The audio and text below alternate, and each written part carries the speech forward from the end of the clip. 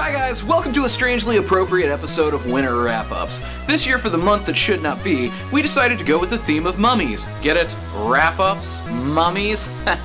Shut up, it's hilarious. Anyway, I'm the fabulous Mr. Fox, and this is the 5 best and the 5 worst things about mummies that I can think of. You really can't talk about mummies without bringing up the Lon Chaney classic. That's because, unlike most things that people call classics, it's actually pretty good. I like how Lon Chaney makes himself look like a mummy and scares people. That's pretty important detail when making a scary movie about mummies. 3.5 stars.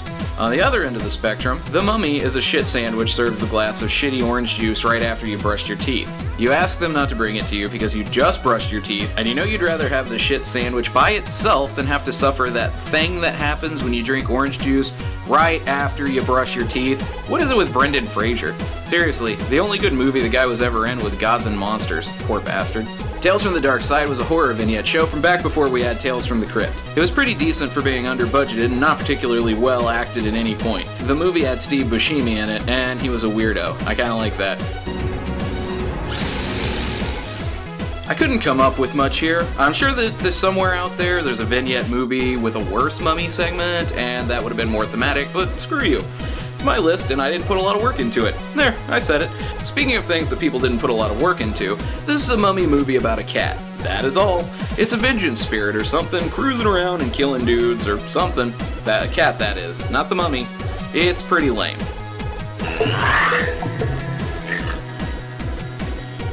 So there's this episode of ATHF where they find a mummy in their crawl space and it demands hugs and money under penalty of curse. Later it turns out that the mummy's curse is that he's a mooch and lying about the curse altogether. It's funny, you should watch it. Also, Snake Carl, I choked on my soda a little. What the hell happened to you? What? Oh God! This isn't about a specific episode or anything, just the whole show. It's a show about kids and mummies, and it came out in the early 90s. That should tell you all you need to know. The only value this show has is making me appreciate how much better cartoons are now. With the strength of rock! Hey, how about that? Mummy the Curse, which we said before was by White Wolf over and over, but was actually put together by Onyx Path, so we're kinda shitheads, is the best mummy-based game that I've ever laid eyes on. Oh, you didn't know there were others? Okay, let's do an easy one. Way back in the merry old days of gaming, before there was a Dungeons & Dragons 3rd edition, and people still thought that all role players were sexless chodes who do nothing but roll dice and suck inhalers, the White Wolf Game Studios pushed out a perfect shitstorm of broken-ass bullcrap called Mummy. It wasn't actually a game line. It was a splat book, worthy of little more than being used to kill spiders. A few years later, they did it again as a 2nd edition. Both versions were terrible, and everyone involved should be ashamed of it. It happens. Everyone makes mistakes. Hell, once I voted for a Republican, and it turned out that he was a stuffy atavism of a bygone age, incapable of changing to meet the needs of the modern world, so that's kind of like a mummy.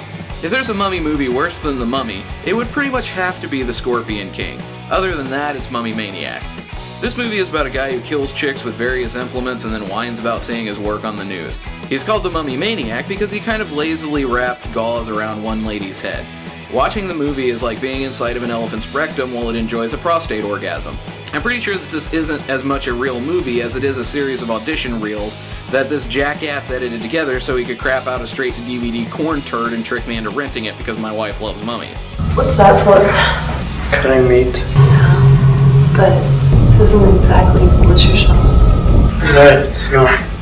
So this is a movie about Bruce Campbell playing Elvis in a retirement home. One day, a mummy in a cowboy hat and spurs shows up and starts eating the souls of the elderly. It's amazing. Honestly, I don't know why you're still here if you haven't seen this. Go! That's why I put this at the end of the review. Elvis has penis cancer and he fights a scarab with Elvis-style karate fu. I don't know why you're still watching me. I'm not even doing an outro. I'm just gonna say, I'm Fox Winter, thanks for watching Winter Wrap-Ups. Now go! Go! Bubba Hotep awaits you! Also, check out our new review down here or here somewhere. Even a big bitch cockroach like you should know. Never, but never fuck with the king.